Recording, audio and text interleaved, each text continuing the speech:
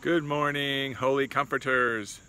Just a quick word to remind you that tomorrow, Sunday, September 19th, the first service of the day is at 8 a.m. 8 a.m. And then following that service, those who want to will decamp to snow camp to Joe and Tish Murray's house and farm to enjoy a day of worship, festivities, frolic, fun, and food. Be a catered fried chicken lunch available to you there, as well as a pond for boating, a pond for being tossed into. I suspect the rector may find himself wet by the end of the day. Happy birthday to me. So come on out, 10:30 service on the porch, and then picnic, party, and fun. Look forward to seeing you there. Other issues is the organist choirmaster search is on full speed. The search committee has done great work and has already secured 2 interviews with very, very worthwhile candidates. We look forward to their report very soon.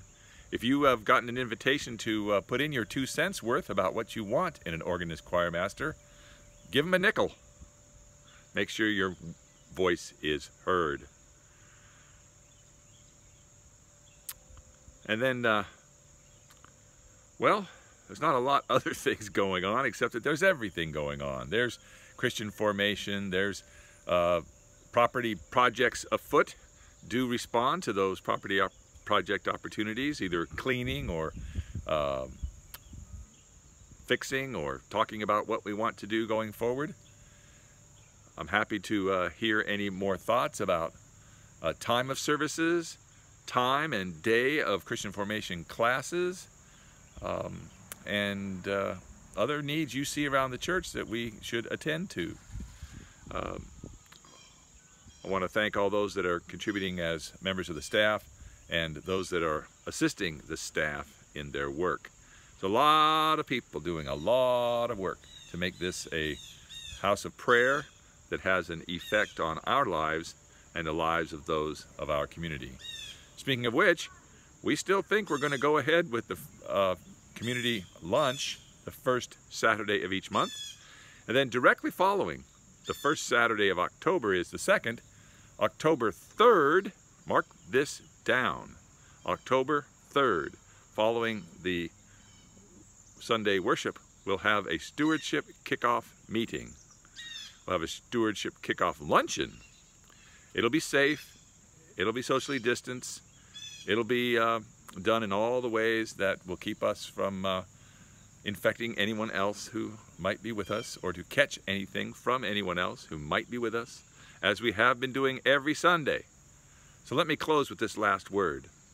We've all got to wear masks all the time, whether we're vaccinated or not, especially for the care of those who are not vaccinated.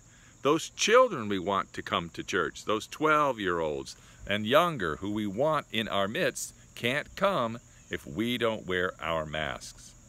So let's all wear our masks all the time, every day that we gather for worship. Okay?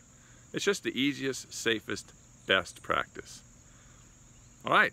Hey, I'll see you tomorrow, 8 o'clock, or later at 10:30. And if you go to the early service, there's no reason not to come out later for the party, the picnic, the festivities, and fun. And most of all, the fellowship. God bless you. We'll see you tomorrow. Bye-bye.